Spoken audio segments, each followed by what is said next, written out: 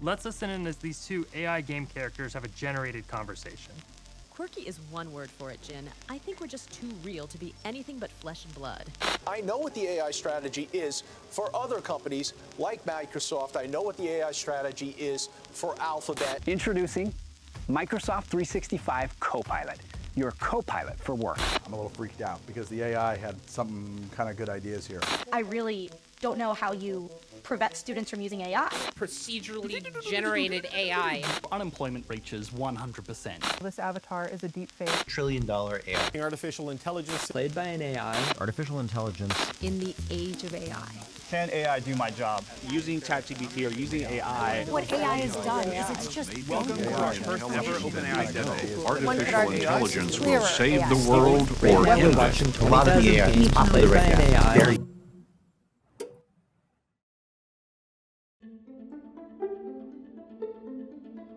2023 very well may be looked back on as the rise of a new age. The AI years where, depending on who you ask, will either be catapulted into a blissful future or dropped down into the depths of a corporate, artless slop of human nature. Some would even say that we're on the cusp of do or die for what it means to be human itself, for better or for worse. Now, while the goalposts have shifted, the game is the same. This really isn't anything new. The speed of technology has rapidly increased as human history keeps making itself, with the miniaturization of once room-sized components pushing forward a steady stream of new gadgets that do inevitably reshape human life, from things as little as how we look at a clock to how we communicate with the people we love, the important aspects of our lives. However, the same could be said about any number of advancements throughout history. The introduction of the automobile had huge ripples. The steam engine did the same before that, and the printing press once again the same back through history. Any number of inventions back throughout time could be looked at for this. The pace has increased, but the game is the same. What's being tested isn't actually how a new creation will change us, but how we would utilize a new tool. For example, the car itself didn't magically change the landscape of American life. However, the response to it, where families suddenly fled the cities along newly created highways specifically made to form this kind of automobile dependence, did change our culture. And in this, there were aspects of our culture that were lost for what was gained, of course. We suddenly had lawns and privacy in abundance. We could now go wherever we wanted, whenever we wanted, and rock up right to the front door. But we lost walkability of the cities, much of community that was forced to be there in them, and the inbuilt diversity that the country tried to claim it was founded upon with the ever-famous line, "All men are created equal." This is what I'm concerned with here today. We hear a lot about the technological advancements AI will bring, the new ways that we'll watch and shop and talk.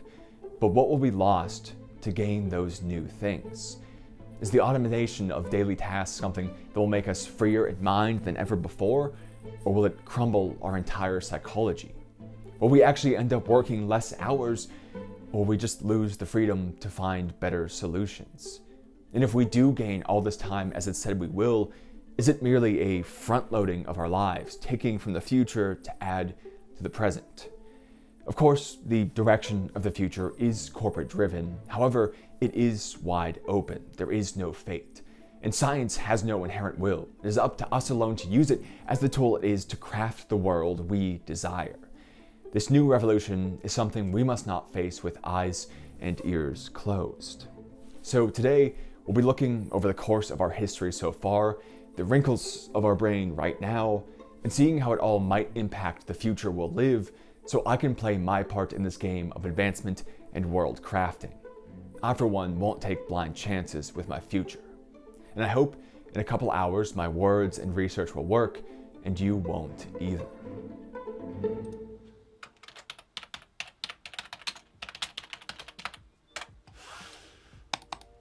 Now, there's a whole slew of videos covering the AI revolution already. I'm a bit late to the game to catch the wave. But that's because I wanted to do it right and properly zero in on a specific aspect of the positive AI claims and really do some research to put facts to often uncited statements. As such, in the pinned comment of this video, there will be links to all my sources used, where you can find them in conjunction with the numbers and titles on screen when I'm directly quoting. I encourage you to check them out for yourself rather than simply listen to me, as I'm no expert. I do have a degree which includes automation engineering and robotics technology, and these are claims mostly about enhanced automation and not strictly AI. However, I did never really personally work with AI. Anyway, the main claim that I want to tackle is something you can find in almost any article or blog about AI, from major publications to personal LinkedIn posts. I'll read a few directly so you can get an idea of it. AI will automate many repetitive and sometimes dangerous tasks like data entry and assembly line manufacturing. The technology will also change the nature of work for many other jobs, allowing workers to focus on higher value and higher touch tasks that often require interpersonal interactions. The net gain argument states that, like all automation, AI can be an aggregate wealth creator because it creates new opportunities. By delegating tedious tasks to a machine, we give ourselves time to focus on more complex problems, share knowledge, and be creative. Despite these concerns, AI also offers significant opportunities and has the potential to revolutionize almost every aspect of our lives. One of the most significant impacts of AI in the workplace is increased efficiency and productivity. AI-powered tools can automate repetitive and time-consuming tasks, freeing up employees to focus on more strategic and creative work. What stands out among all of these kind of posts to me are these phrases: repetitive tasks automated, higher value tasks, tedious tasks, complex problems, increased productivity, time-consuming tasks. They all basically summarize to AI will take care of mundane tasks, allowing us to be more productive, involved, and free. Now, there's no denying that these tasks will go away with tech. We've seen again and again that the nature of work changes with the advent of new technology. I wouldn't be so silly as to argue that that's false. So this sounds great on the surface. Without having to perform all these time-wasting activities, whether at home or at work, we'd have to reach some kind of paradise, right? But you'll notice that the benefits of these claims are never actually backed up. We can see the basis of it, but they're simply assuming the positive results based on simple logic. Productivity goes up, time spent at work goes down. No low-value tasks wasting time, more solutions get created. It sounds right enough, which is why they never research it. But isn't the psychological impact of constantly working on the hardest tasks a bit more complex than just A plus B equals C? Isn't the social dynamics of the workplace between employer and employee way off of a linear path? Even if we take this simple relationship of productivity and time worked, it's only valuable in relation to output. But will that output be consistent? Simple logic doesn't apply to these situations.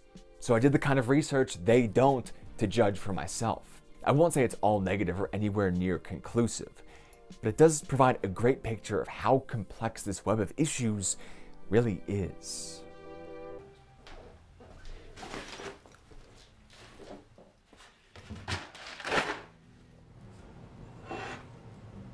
So let's start with the workplace claims. One of them, although not as stated as the others, is that with AI automating all these tasks, we'll finally be able to achieve that 4 or 3 or possibly even 2-day work week that everyone dreams of. If everyone can suddenly tackle those important tasks and not the mundane ones, productivity shoots up and we maintain a nice cruise of progress from our homes instead of at our desks. Utopia achieved. Except nothing in human history actually supports this as how things would play out. Of course, this wouldn't be a good little workplace topic video essay without taking some ideas from the 2013 article on the phenomenon of bullshit jobs from David Graeber. In the year 1930, John Maynard Keynes predicted that by century's end, technology would have advanced sufficiently that countries like Great Britain or the United States would have achieved a 15-hour work week. There's every reason to believe he was right. In technological terms, we are quite capable of this, and yet it didn't happen. Instead, technology has been marshaled, if anything, to figure out ways to make us all work more. In order to achieve this, jobs have had to be created that are effectively pointless. Huge swaths of people in Europe and North America in particular spend their entire lives performing tasks they secretly believe do not really need to be performed. The moral and spiritual damage that comes from this situation is profound. It is a scar across our collective soul. It is hard to resist quoting from this article because even just that opening paragraph is so biting and fierce against this important issue. Graeber's making the point that the simple logic we covered was false. Our capacity has greatly increased. We're all producing much more than we did before, and yet the work week has remained the same. The equation has balanced itself out in our disfavor. One theory as to why points to consumerism, that we ourselves had an ooh shiny reaction to all the new things being produced, and we accepted these conditions to continually purchase such new things. Of course, he doesn't believe this is the root. Over the course of the last century, the number of workers employed as domestic servants in industry and in the farm sector has collapsed dramatically.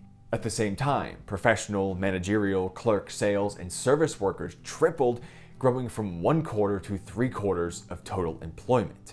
In other words, productive jobs have, just as predicted, been largely automated away. What arose from the modern era of advancement was mostly middlemen. Admin, corporate law, financial services, jobs and positions which only exist within their own little economy. Their impact is confined to an industry which doesn't actually have a reason to exist. Farming exists because we need food to survive. But corporate lawyers only exist because corporations exist and they have no inherent reason to be. Graeber goes on to make the point simpler. What would happen if all these jobs simply disappeared? If all the nurses or dock workers went away, we'd notice there would be cataclysmic results to daily life. There'd be shortages and people would be dying from the lack of medical care all over the place. But if all the corporate lawyers disappeared, would you even notice? Nothing in your life would actually change. This is what he calls the bullshit job.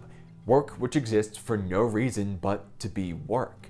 People who actually perform only those 15 hours of meaningful duties that Keynes predicted, but they're still at the office for 40 to 50 hours a week anyway, stuck in meetings and organizing pointless files. Now, a flaw, you might say. Why would companies pay people to do nothing? That doesn't make sense. If they're squeezing out profits, why would they pay for nothing? But the reason, he says, is political and moral. A person with free time is a threat, as they can start to really have the energy to consider the world and its fairness or lack thereof, to understand if the goods they receive in exchange for their services actually provide fulfillment. As such, keeping people busy serves as a tool of control. This goes further, he believed, into a way to turn people against each other rather than their rulers. The idea of working 40-hour weeks is spoken about like a moral righteousness, a proof of character where anyone doing less is a taker. At the same time, those working these bullshit jobs lament their position, knowing how little they're needed, and as such value of the truly important jobs, the dock workers and the nurses and more, becomes not money, but fulfillment. Those jobs pay less because they provide something those overseeing from up high don't have. It's as if they are being told, but you get to teach children or make cars, you get to have real jobs, and on top of that you have the nerve to also expect middle-class pension and healthcare? In summary, advancements don't yield more time for the worker because more time for the worker is against what those in power are actually seeking. Instead, its toil and drain is used in a cycle to perpetuate itself, directing value into all the wrong places.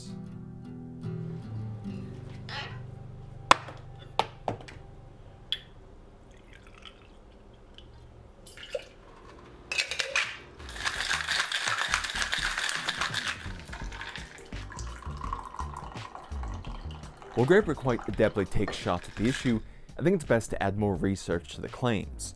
In MIT Press, the Reader article, A Brief History of Consumer Culture, lays out some specifics, with its ironic name given it's actually a quite lengthy adaptation of the author Carolyn Higgs' book, Collision Course: Endless Growth on a Finite Planet. What we first acknowledge is that there was a point where, due to the tireless efforts of workers and enhanced regulation, rights did improve. The labor struggles of the 19th century had, without jeopardizing the burgeoning productivity, gradually eroded the 7-day week of 14 and 16-hour days that was worked at the beginning of the Industrial Revolution in England. In the United States in particular, economic growth had succeeded in providing basic security to the great majority of an entire population.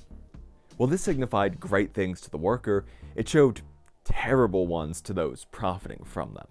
They were starting to get less for more in a tide which would not stem itself. And so they found a point and took a stand. Things would not progress any further. We can see this past the turn of the century, where those achievements were made, and into the next one where they stalled. For example, during the Great Depression, Kellogg implemented a 6-hour shift intended to accommodate a larger swath of workers so everyone could get a piece of what was left during tough times.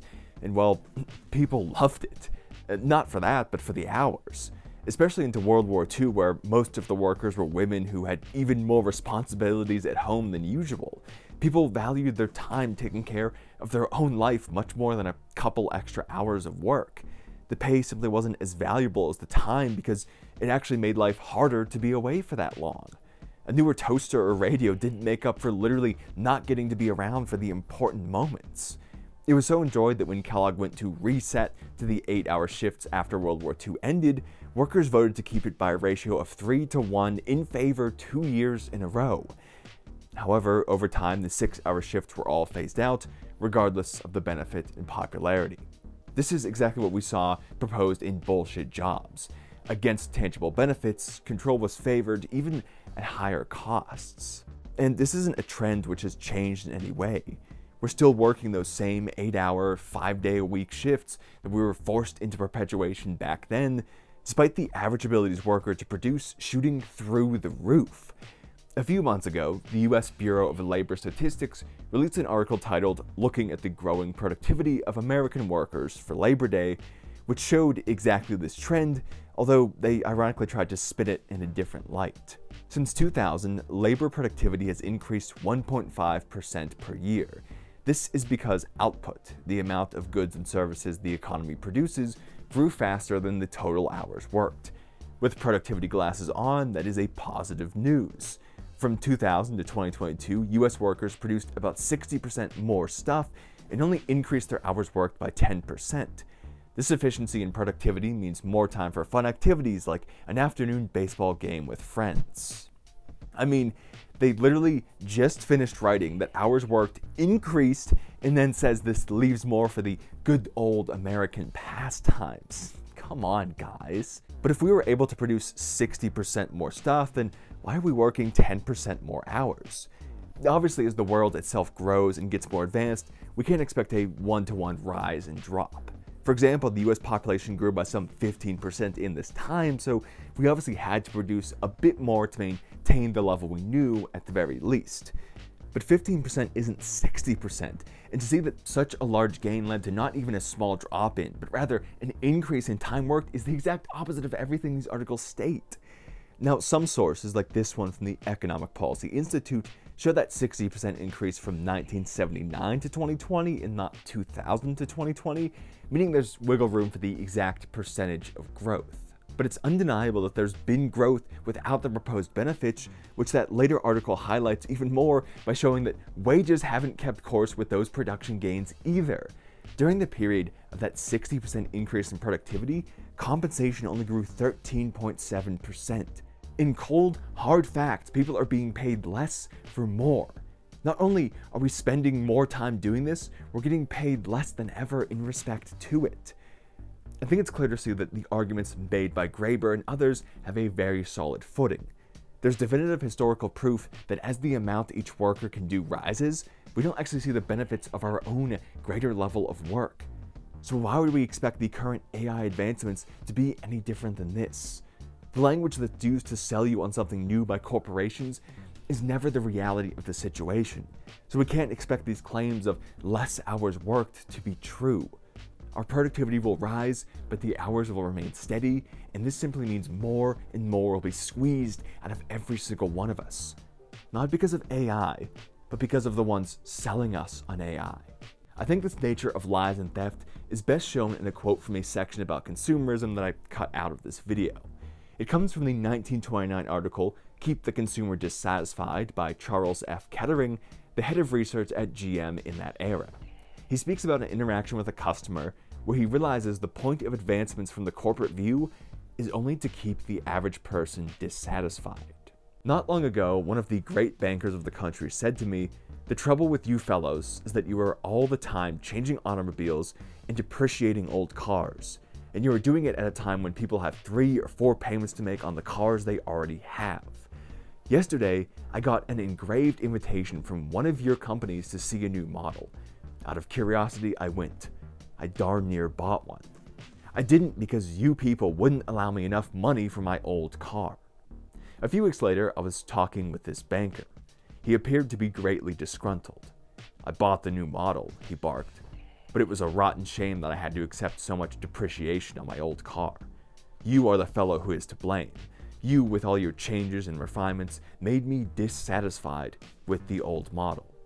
He paused, then added mournfully, and that old car ran like new.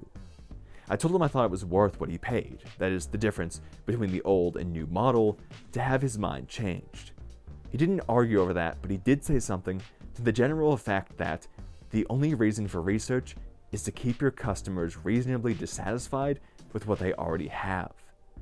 I might observe here and now that he was right.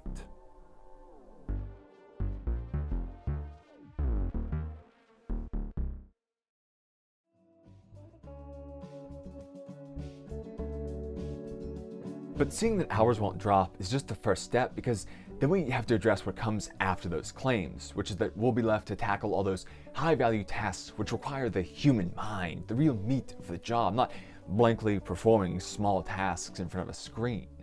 Now, I already have some issues with this idea because most people I know kind of hate their entire job, not just the dull parts of it. I'm from the tail end of the be an engineer because it's good money era, so there's lots of us who took on work that we never really liked and even went into debt to do so. So is it really beneficial to us that we'll be doing only the most difficult parts of the job and not the easy, if mundane ones? This sounds just like the days won't only be the same length, but maybe even longer, but actually more exhausting too, as you never get a break now. But some people do enjoy their jobs. On the flip side of engineering, which I hate 3 days a week, well, this another 3. And I absolutely love it. I spent nights off writing this script because it was genuinely a fun experience for me to finally put all this research to use and plan out a style I'd never gotten to do before. If you took away all the faff like uploading and writing descriptions and simple editing, then it would be a paradise of only the thing I love, right? Well, only in a vacuum. If there's nothing else going on in life, that's great. But we all have days where we simply can't achieve high-value tasks because of some interruption from outside of work, like a car breakdown, a loss in the family, or sometimes just generally because we couldn't that day. The human isn't a very reliable machine. For me, those days are when I get those mundane tasks done. If I'm stressed out, I'll work on thumbnails. If I'm feeling brain fog, I'll do basic editing. If I know I'm probably going to be interrupted, I'll write descriptions and plan titles. That means that whatever is going on in life, I can stay productive and feel good about getting something done despite the odds, rather than writing a bunch of content I'll just end up throwing away because I hate it anyway and was in a bad headspace. But that's all I can do. I don't want to only have that high-value task to work on because I'll be worse if that's what I'm doing every day. Now you might say, but what's the issue? Because those low-value task days can simply become days off. That might be true for self-employment in some cases, but not in ones where people get paid hourly, which I've done before, and let me tell you, it's even more stressful than 9-to-5 work because you only get paid when you produce. If you take a 15-minute break, that's 15 less minutes of pay. And similarly, it doesn't apply to those working the usual schedule because you'll still be at work and expected to produce. Your boss won't suddenly say, yeah, go home and we'll pay you for doing nothing today. Unless there are massive social changes, you won't simply be given extra days off to compensate. Plus, having small tasks to achieve is important. It feels good to check boxes off that to-do list, even if there's something anyone could do anytime. The satisfaction which is created is what helps drive us to tackle the more important goals as we prove to ourselves we can be productive and get shit done. I don't really want to lose that confidence boost. And there's something deeper at play here too. We often think of the extremes of this scale as where greatness comes from, either periods of crunch and intense productivity or the absolute freedom to do anything. But there's somewhere in the middle we probably don't give enough credit to, which shows that these low-value tasks may be at the heart of our ability to tackle important problems. And that in between is the shower.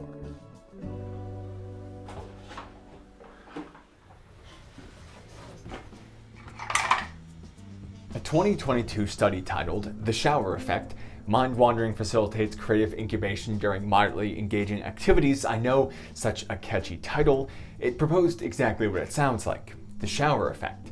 Everyone has anecdotal stories of how their great ideas came at the most inconvenient time of being in the shower.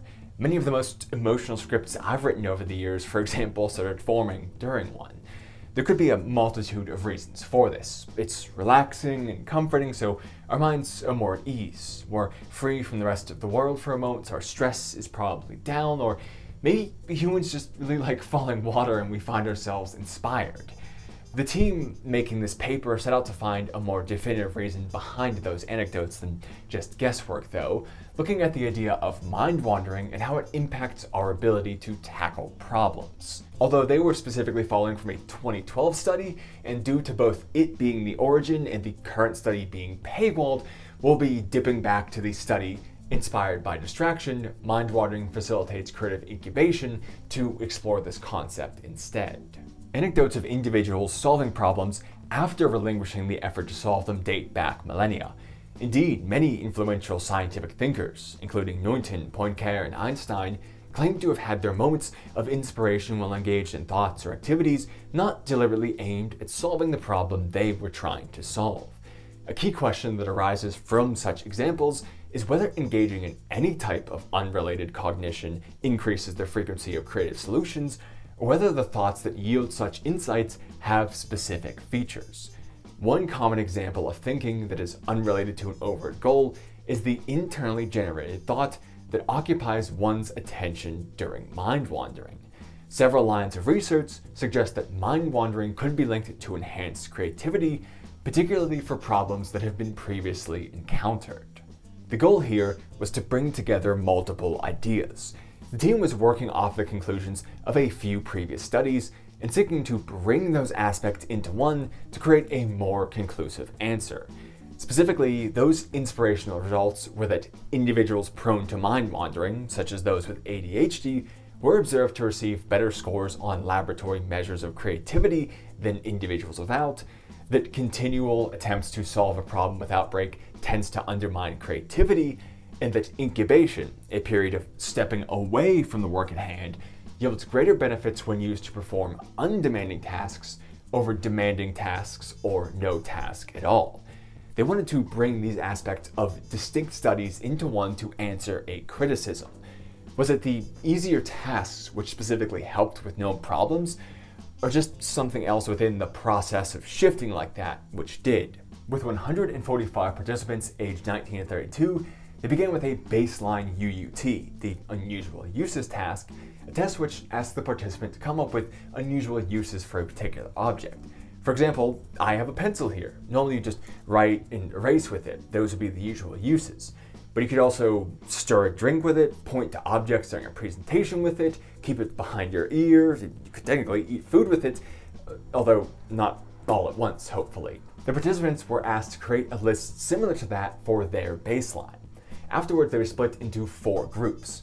One had no incubation period and began the next UUT, while the other 3 groups had 12 minutes of rest, one of just quiet rest, another with an undemanding task, and the last one with a demanding task. Those final 2 need a bit more explanation.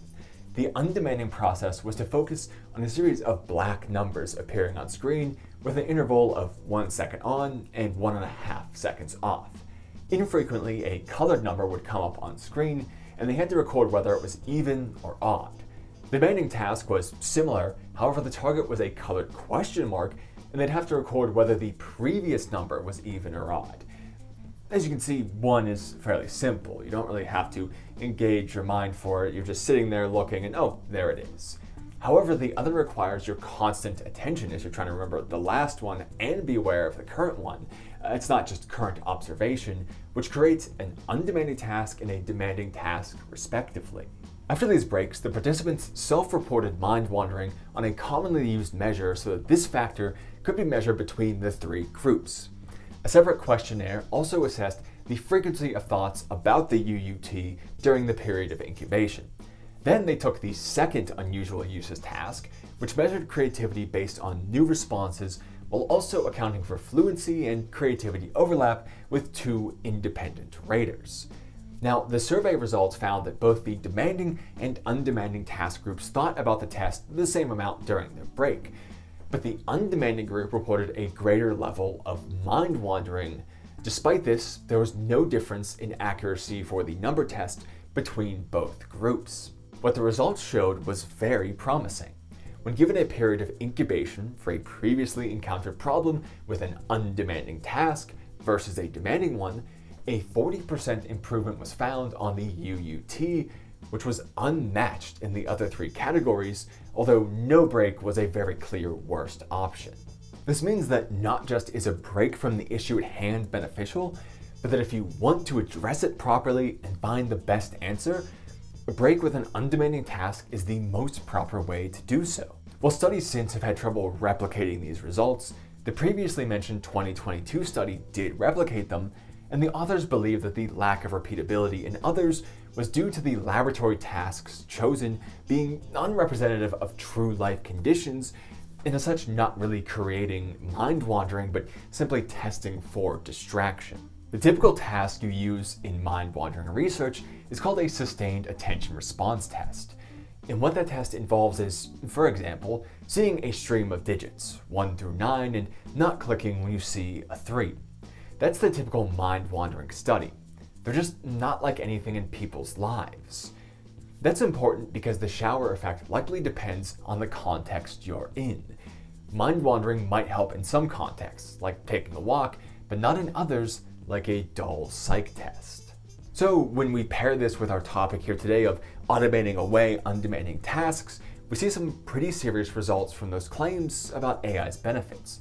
We'll be at work for 8 hours a day, 5 days a week still, as we showed in the last section, but now we'll be dedicating all that time to solving high-value, often stressful problems.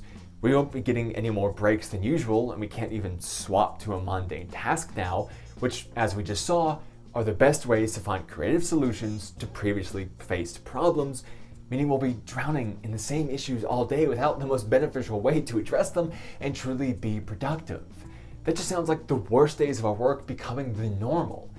It's not just that there are detriments left off the usual claims, but that the claims may actually just be flat out wrong. Without low-value tasks to tackle, we may just end up in a soup of the worst ideas as we repeat previous solutions again and again since we're less likely to create new ones. If we want to truly advance, we may have to leave time for things like the shower, where our mind is engaged enough to be active at a moderate level, but not enough to be at capacity. That bit of time spent entering some data may be what let you succeed.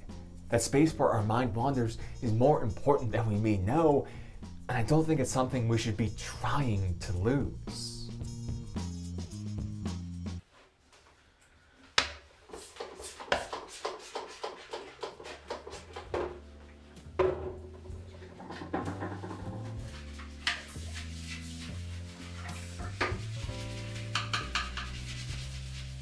Now, the inclusion of the shower, a distinctly not work task, hopefully, raises another aspect of the question.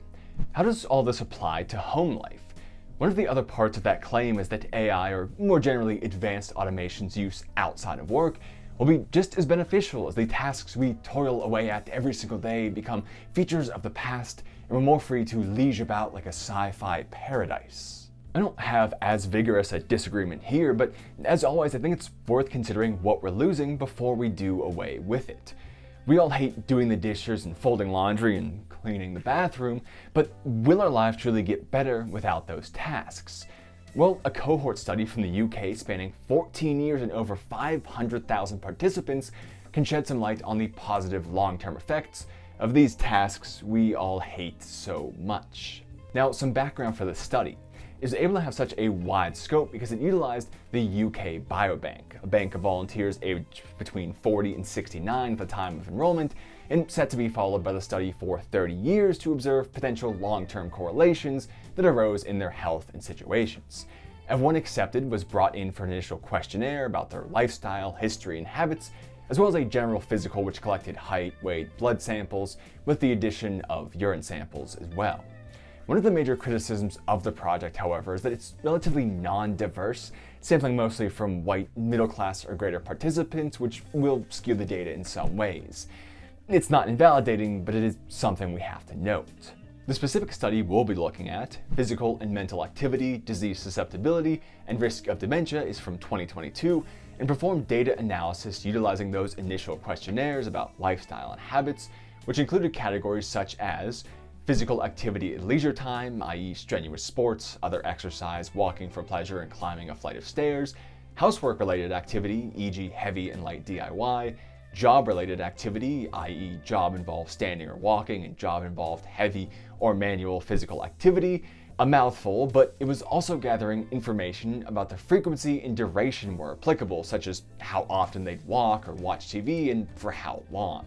With this data and the time that had passed since 2006, they were able to see which participants developed which conditions and seek out patterns in the data correlating those to their lifestyles and habits. They also measured this against the person's susceptibility for something like dementia based on family history. That way they could determine whether it was the habits or the genetics at play. Besides that, there's not much methodology to cover because it was a lot of data analysis rather than the laboratory work of our last study. Now, I had to learn a few new terms to read the paper because I'm not a statistics person, so if you check it out, you might find the need to do the same thing. But a few Googles and rereads of sections, and the results showed a correlation between certain lifestyle factors and a reduced risk of dementia, as well as an increased risk from others. These were found to be independent of the individual's specific susceptibility as well. Exercise at leisure time, housework-related activity, family or friend visits, and group activities or adult educational courses all showed a potential reduced risk. I'm saying potential because it's just correlation in the data, which would need specific, lengthy, and costly studies to show more definitively. But the large sample size of the study still makes a strong case because it reduces the risk of outliers driving the data. And the researchers themselves admit some flaws. More repetitive measurements of activity would be beneficial, and the delay in diagnosis of conditions like dementia may actually lead to reverse causality, which warrants future studies. That is, most cases aren't found immediately, but after many signs begin to show, and so their habits may have already been altered by the disease by the time of intake. However, they're also clear that their results match up with other studies about the benefits of physical activity's risk reduction, and admitting faults is a normal part of every single study and one which shows good faith. What I really find interesting about this is how the housework-related activity is second only to dedicated exercise in terms of potential risk reduction. Vigorous and other exercise at leisure time led to a hazard ratio of 0.65 for those reporting a high amount of this behavior, while housework-related activity led to a 0.79 hazard ratio for those reporting a high level of the behavior. Now, hazard ratio is one of the terms I had to learn, but in simple words, it's the chance of an event occurring compared to a baseline or a control, where a lower number is reduced risk. Here, the baseline is minimal participation in that specific activity or habit, which gives that a hazard ratio of 1. So you can see this, as far as I understand it, as vigorous exercise having a potential 35% reduction risk, and housework-related activity having a potential 21% reduction in risk. Now, again, there's a lot of gray areas here, and the numbers change depending on subtypes of dementia or other conditions, but it shows a potential very strong link between these activities and greater health in later life. Exercise we'd all expect, but housework-related activity? Those things we all bemoan like laundry and dishes and cleaning the bathroom are actually a strong factor in protecting our brains into later life? I think we can see this in conjunction with our last section though. These are most often undemanding tasks. When I'm cleaning the bathroom, it's a little bit vigorous, but you know what you have to do. It's not a new process every time. You just start to do it on autopilot, scrubbing away. Your mind certainly starts to wander to other things. Just like in the shower, I've had great ideas doing this or meal prep or laundry because they're engaging my body and mind just enough to let my brain really go at it. If anything, the important realizations that usually make my videos work come in these times away from my computer where everything condenses together in a new light. So it makes sense that being in this healthy range of brain activity would be beneficial for our long-term health as well. It's like a brisk walk for the mind that we can't escape. Those chores are forcing us to all stay active in a beneficial way. Now, it would be a stretch to say that eliminating these tasks would be a guaranteed negative for us. After all, there are other categories that reduce or increase risk just the same.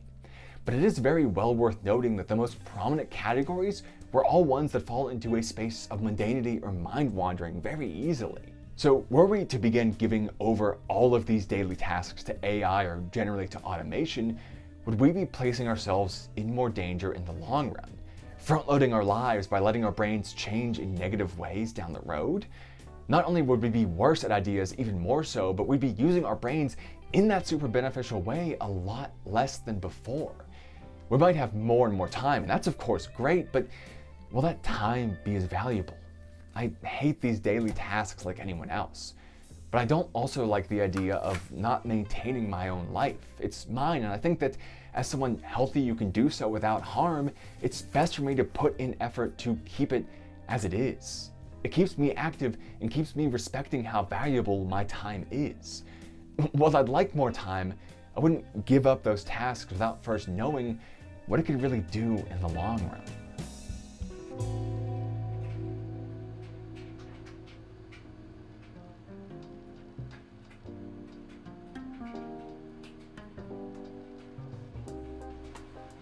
Let's go even one step further.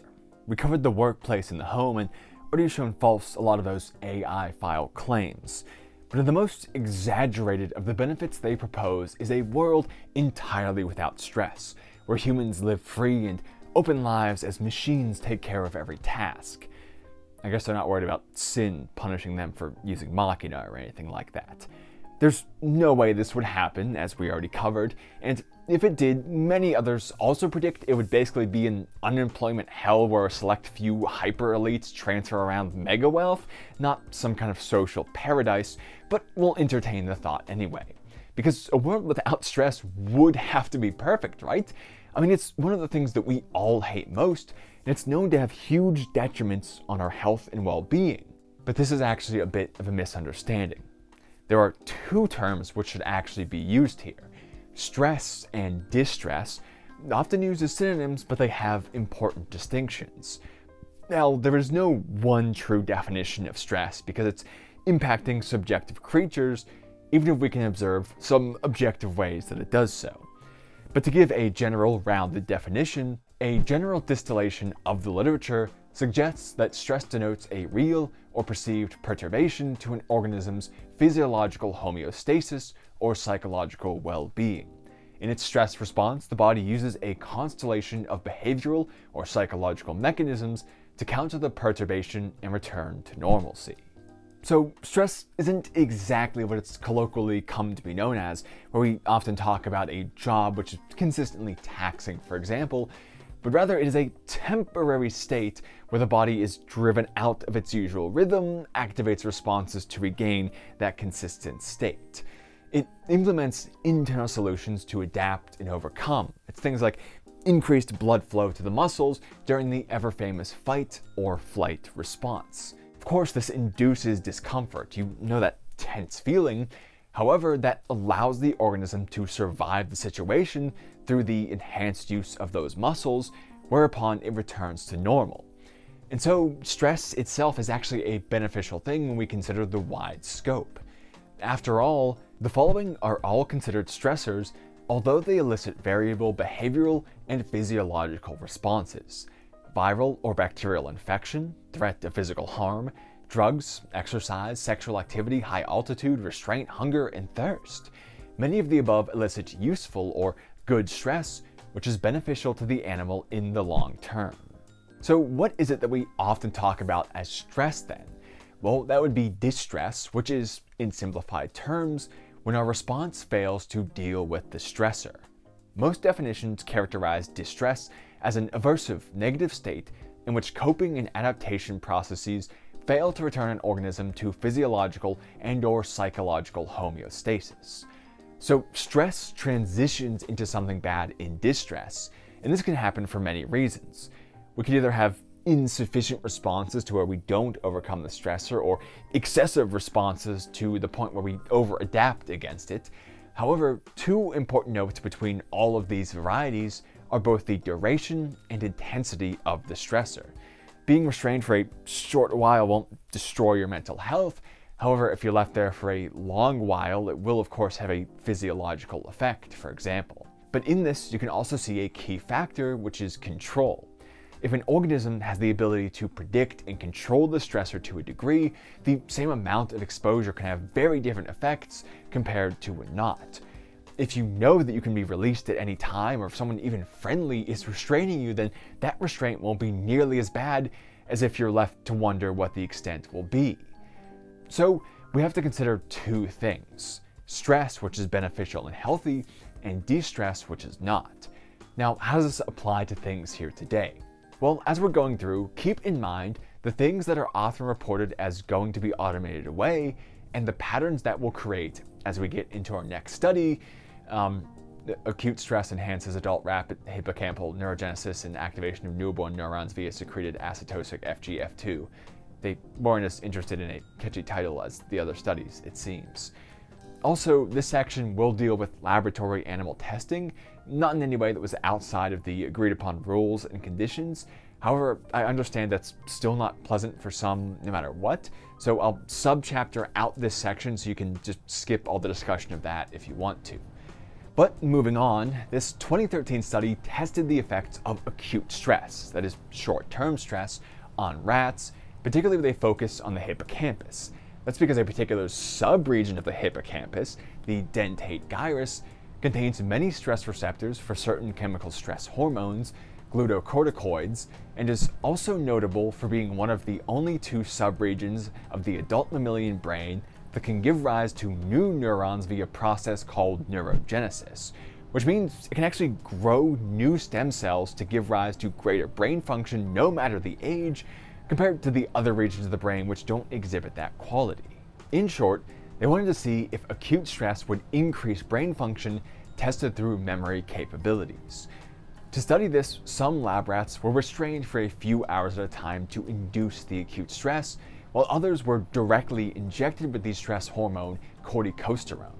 Two other methodologies were utilized, however they showed no significant effect, so for time's sake here we're going to omit them.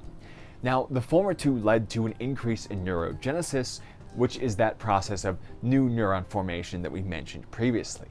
It also induced increased expression of a growth factor called FGF2, which is a potent and necessary proliferative factor in adult NPCs.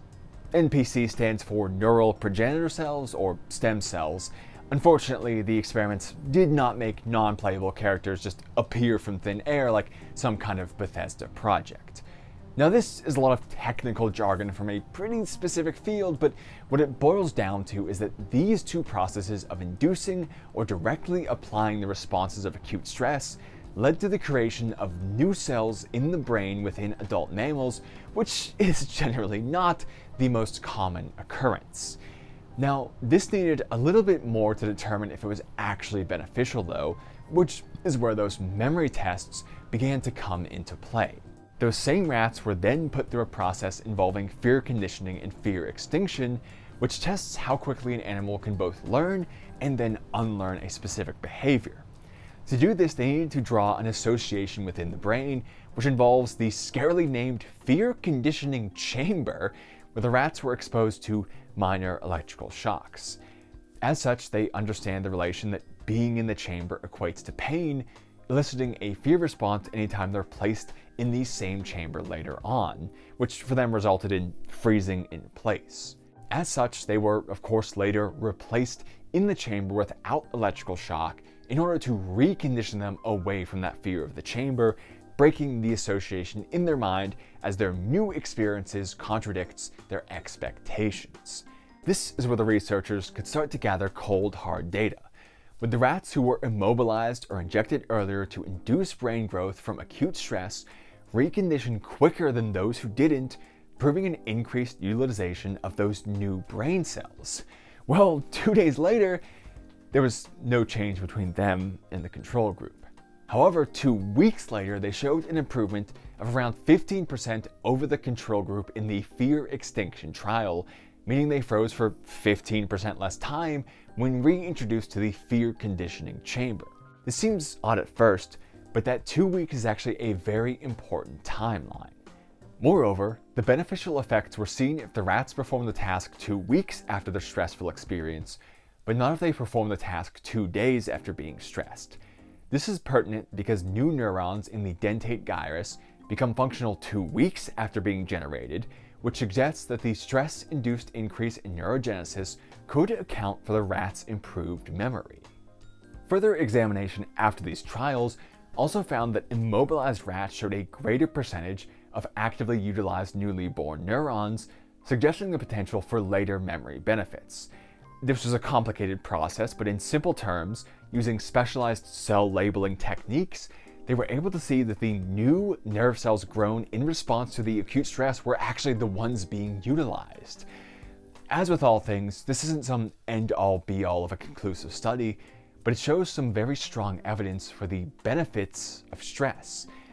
And this all makes sense. In nature, stress is strongly associated with survival. Again, the famous fight or flight response. Animals which are able to adapt and respond quickly to stressors are the ones which are going to survive.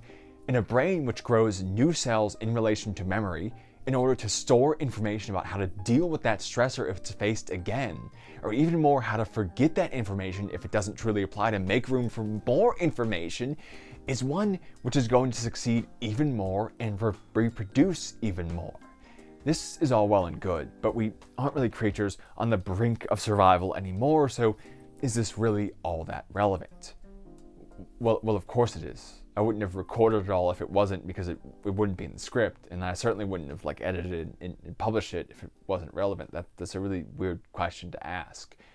Jokes aside, you've probably already seen the through line connecting back to our previous studies. We know that stepping away from demanding tasks to undemanding ones is what provides the best solutions. But then this also adds a layer of both stress and de-stress to it. When we're allowed to step away and ponder in the background instead of focusing on these demanding tasks, we leave that stress as something acute. It's there, we have some level of control over it, and then we leave it behind, leading to benefits for our brains before we tackle it again in a better state. This is healthy and good.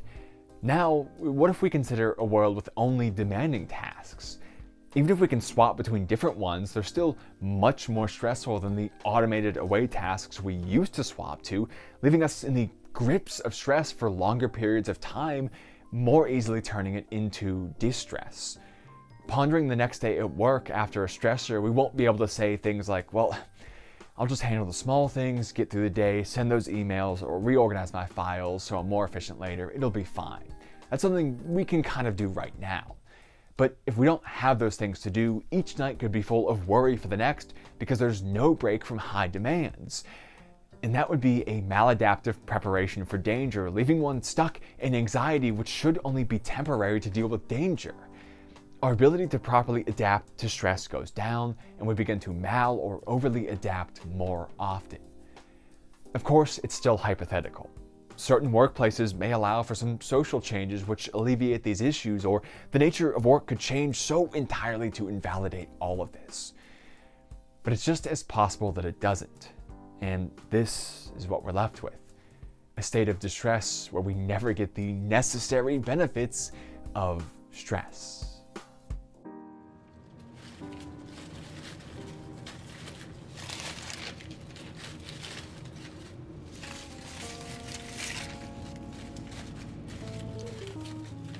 Late night, come home. Work sucks, I know.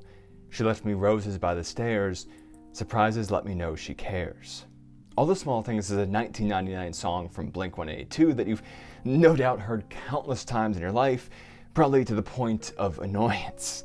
For the band themselves, it became that way even, it seems.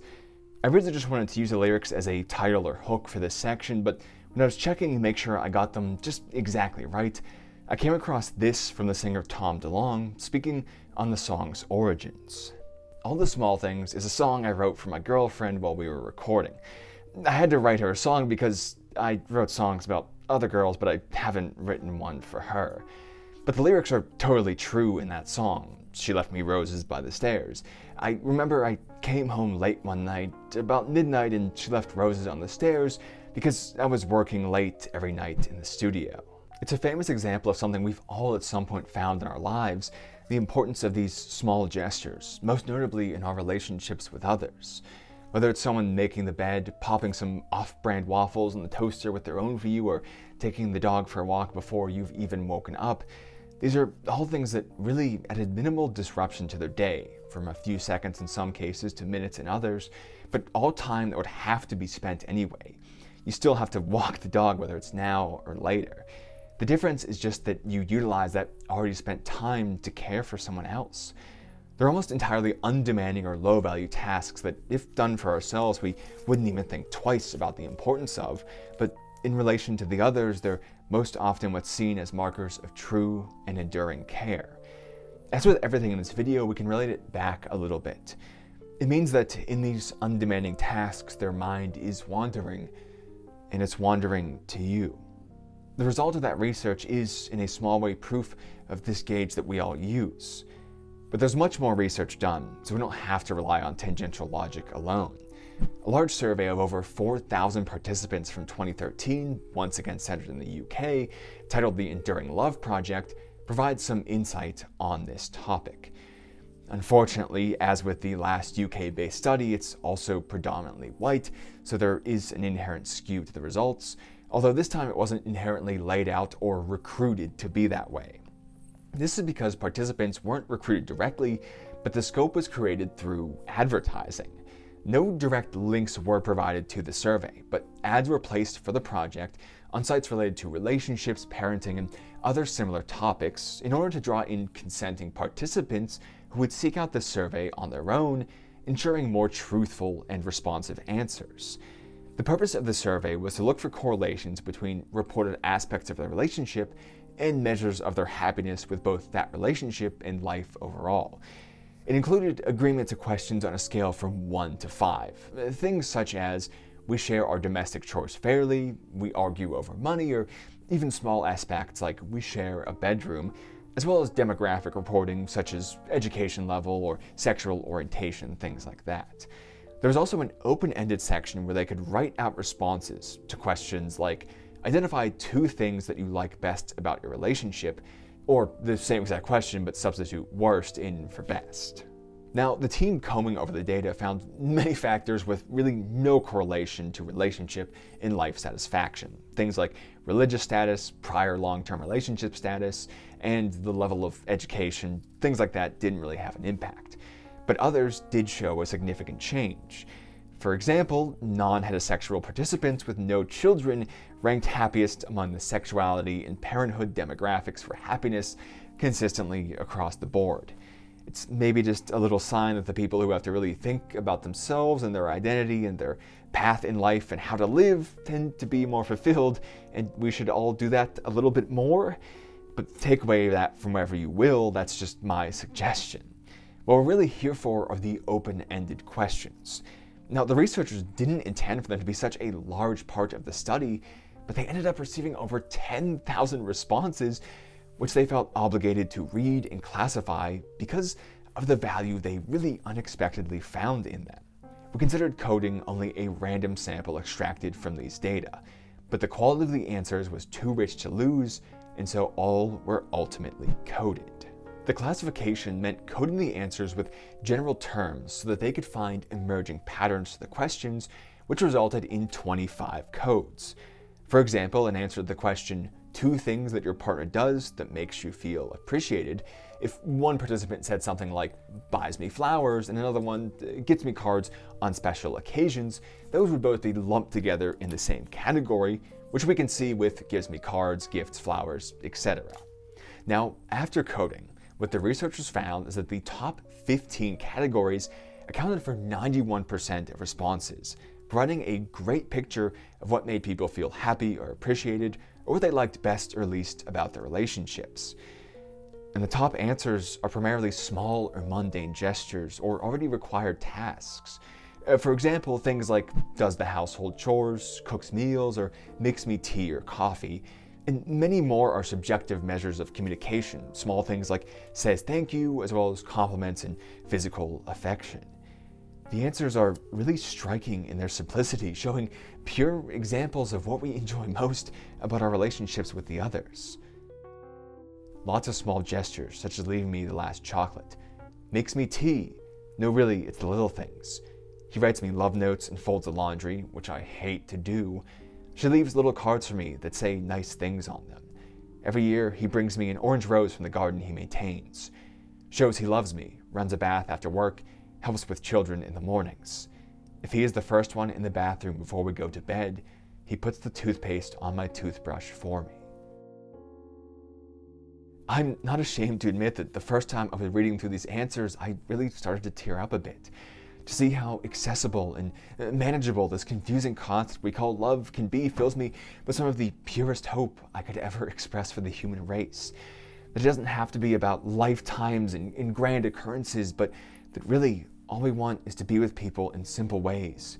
To know that we are worth all the small efforts in the wide and varied life of another person just like us.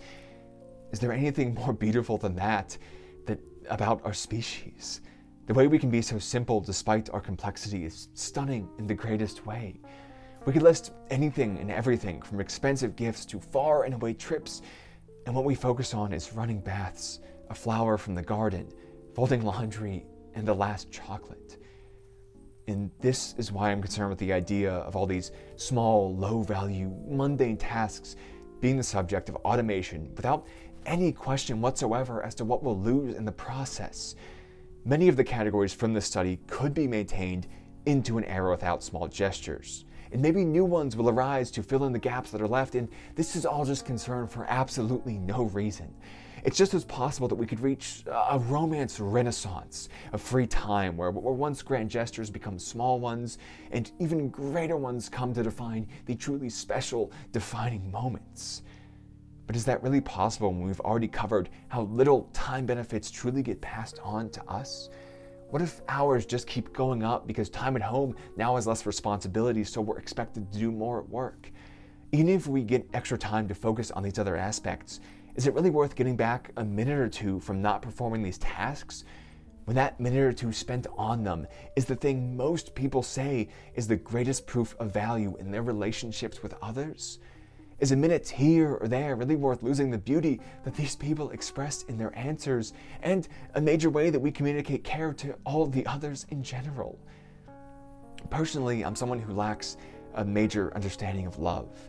From my past, I'm most often unable to actually even say those 3 important words to someone face to face. And sometimes I don't think of myself as ever being the right person to say them anyway. There's much of romance I don't enjoy. But in return for the parts I do enjoy, I perform the actions I know I can. I drive to the places we go. I do the dishes that we both use. I clean up when there's a spare moment. If all of these tasks became automated, then the ways I'm able to express my care for important people in my life is suddenly lessened by so much. I always think back on a specific moment when me and a significant other were out with their friends in a night that so suddenly turned harsh and cold. I got overwhelmed from these new experiences, living for the first time, and because it was their place in a different city, there was no choice but for both of us to go home when I ruined the night. We ended up walking entire city blocks through the rain and cold, entirely unprepared, and it was all my fault. And as we did, I held them as close as I reasonably could while still being able to walk. And I said to myself inside the entire time, repeating, there are so many things that you'll mess up that you can't do, you idiot. But this is one small thing that you can always do. It's cold, and you can keep them warm. That's something that won't specifically be automated away in any advancements we make. We can always keep each other warm. But the same sentiment which many actions carry very well may be lost. Roses by the stairs only mean something if it's not automatic. That partner can't put toothpaste on the toothbrush anymore if it's done for them both. You can't run a bath if it does so by itself. Automating these small tasks away removes us of something truly special. I can't say if it's a risk worth taking or not, but I can say for a fact that it's a risk we at least must consider before getting rid of.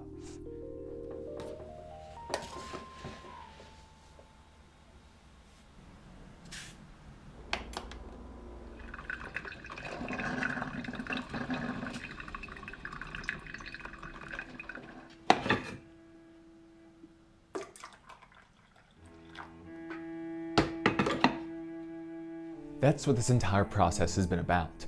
Consideration. We are at the cusp of human ingenuity's next era, where decades worth of effort are beginning to overflow into every aspect of our lives, just as has happened many times before. But these advancements are more rapid than ever before, at the same time as government responses famously lag behind technology to disastrous effects, in an era where corporate greed has only grown and grown, showcasing it would profiteer even from the deaths of millions during a global outbreak. These are the people driving the advancements and trying to sell you on them. The ones making absolutely dubious claims with absolutely no research behind them, disguising corporate interest as independent opinion, and yet their words are taken as gospel because they were in the right place at the right time to get rich. History has proven they will reshape the very fabric of our culture to abuse us for more and more money. That the benefits of the work we do will never go to reducing the time we work as things are now. In their constant focus on short-term gains, they'll fail to see the mire of stress which very well may rise from the employee being forever forced to chase only the high-value tasks, as solutions become less frequent and unique, leaving us to, much like AI's creative impact, simply copy ourselves over and over in exhaustion. As our lives at home are reshaped by the products they claim are the herald of a new age while they profit greatly from them, this will spill over into our houses. Less time on the tasks which allow us to consider the world and express our care, and more time spent with their advertisements and their messages. The long-term effect on our minds be damned. This is already the case as we enter an era shaped by constant connectivity, yet with no clear picture on how it impacts our minds. Entire generations have become test subjects for men who got rich from making hot or not lists. This is what I don't want to see happen even more. As we are forced to ponder again and again if true connectivity has been lost, or if truth is forever bound to ever-growing fiction, do we really want to add endless distress and the removal of all the small things to that list? Governments will not act quickly enough unless we speak. Everyone will buy without a second thought in the consumerism they created unless we speak. Everything we care about will be handled by those who profit from our distress unless we speak and resist. The fabric of society is always and forever changing. That cannot and should not be stopped. But that means we must direct its change. We must cut and sew that fabric as we see fit with active consideration, our minds wandering over the important issues which allow us to find solutions that maintain what we love without losing the benefits the future will bring. And this is something we can do. Remember the power expressed in our simple actions in plain words. You don't have to spend months making a stupid video to see the future you wish. All you have to do is think and act. What is the future that you want to see, not the one that you're told to see?